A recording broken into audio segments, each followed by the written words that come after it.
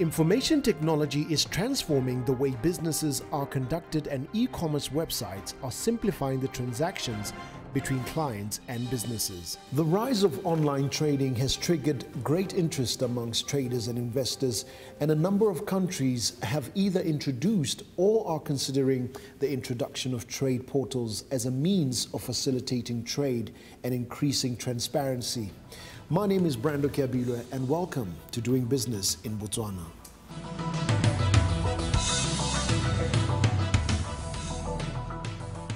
In transition economies like Botswana, new firms are finding it difficult to get information on business processes. The private sector has identified the lack of transparency and predictability surrounding regulations as a major investment constraint. With this view, the Botswana Investment and Trade Center recently organized a stakeholder consultative workshop whose main objective was to pave way for the development and implementation of the Botswana Trade Information Portal. The Trade Information Portal was developed in conjunction with the World Bank as well as the Japanese International Cooperation Agency, better known as JICA. The portal is web-based and is designed to enhance import and export by providing the business community with a comprehensive and timely, up-to-date source of information relating to trade in Botswana. Trade Information Portal is a tool which helps in terms of trade facilitation.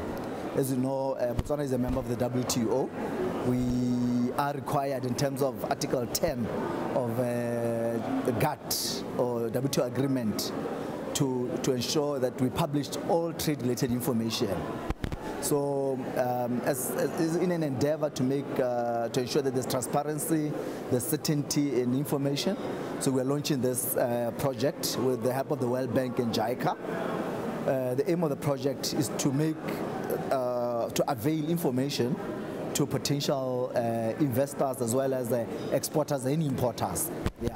So it's a way of reducing the cost of doing business as well as the time it takes for investors to get information they require for export as well as import. The system that they have is a system which is in need of upgrade. As part of their modernization process, Botswana is currently looking at implementing a new customs management system, in web-based as opposed to the distributed system that they have now, which will be an enabler to communicate with other traders and with other government agencies around the world. It helps them because it's going to simplify the means by which they do export goods. The documentary requirements are going to be reduced. The information requirements will be significantly reduced. But it also, through a global environment such as a trade repository, puts Botswana on the trade map. It allows investors to determine whether or not they should be building a car manufacturing plant in Botswana as opposed to another country. And the greater the ease of doing business, the more likely the investment and the increase in foreign direct investment will take place. The portal will be used to store all documents relating to trade in Botswana, as opposed to the current situation where critical trade documents, application forms, licenses, permits, trading rules, and requirements reside with different government departments and are not easily accessible. This will mark an important milestone in the country's efforts to avail reliable and up-to-date information to traders and other stakeholders in order to make doing business in Botswana a whole lot easier. The portal can give you all sorts of information that relates to importation as well as exportation. This includes your forms, as well as your licensing requirements, as well as SPS and phytosanitary requirements by the Ministry of Agriculture. So it's a conglomeration of a number of institutions, BURS from the tax and customs revenue side, your Ministry of Agriculture from the agricultural requirements, Ministry of Trade on the licensing of imports, as well as all other information that's required by exporters and as well as importers. The workshop also recognized that the Botswana Trade Information Portal should be seen as the first step towards the introduction of an electronic national single window, which is increasingly being seen as a way of affording greater facilitation to trade.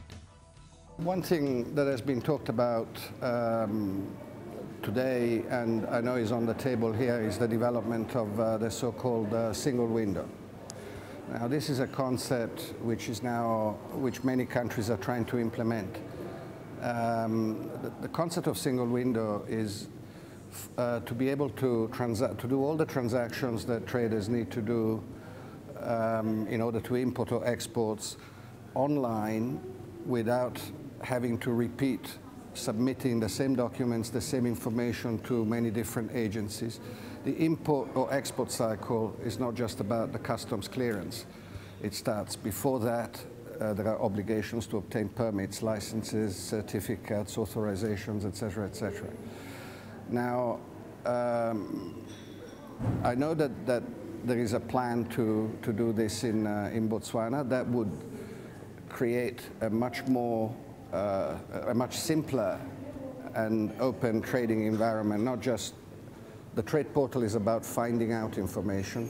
The single window is about actually doing all the things you need to do. As I said, many countries are trying to do this. Some of them are succeeding better than others. There is an opportunity here, starting with this project, if you like, to lay the foundation for what would be a really good single window. Could be an example to other countries, could be a model that other countries might like to imitate if it's done properly. The creation of the Botswana Trade Information Portal is a key milestone in improving the country's business environment. But beyond the website, laws and standards must be revised to improve trade facilitation and to simplify processes and procedures. The next step will be to actually simplify things. It gives us, as we go through, one thing we have done in other countries, we took the opportunity of creating a trade portal which meant collecting all the information. So for the first time we have it all in one place to actually look at it and say, how can we simplify this? Do we really need this permit? Can we not do it another way? If we are submitting this information to this agency, can we not leverage that information to also do what another agency needs to do? So it gives us an opportunity to look at how things could be simplified and not just, I tell you what you need to do.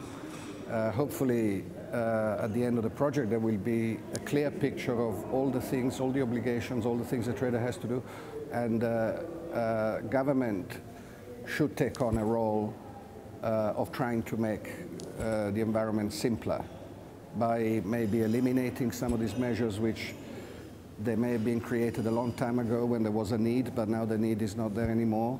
Or yes, it produces a benefit, but compared with the cost, is it really beneficial? You know, so it does create an opportunity to go through that process of rationalization, and only government can take the lead in that. Only government can say, we no longer need this type of permit, we no longer need this type of procedure, and you know, try and make things as simpler and simpler things means that it's cheaper and easier to do business, and that is what leads to growth. The sustainability of the Botswana Information Portal is key because the website will operate at the maximum possible extent and will be monitored continuously, and prompt interventions will be enforced when problems occur. The content on the website will also be kept up to date in a timely fashion with the latest changes in laws, regulations and procedures that may affect trade practitioners. Bulletins, announcements, forthcoming events and other useful information from all the agencies will be regularly published in a timely manner, and entries submitted by the public via the website will be handled promptly by being routed to the relevant authorities. My opinion is, provided they have a dedicated team working, a dedicated webmaster, and that they're continuously updating proactively, they will be successful. The biggest problem with websites is if they're not properly managed and they're not properly updated, they become irrelevant. The biggest thing that you stand to lose with information which is not properly updated is that, for example, in the trade environment, you may be likely to be non-compliant with the law, thinking that you were because the information you obtained was incorrect. The success of the Botswana Information Portal will depend on the dedication and commitment of the government and its partners. Information websites are only as good as the information they contain. Putting information on all related laws, business procedures, and more into the public domain improves trade transparency and predictability.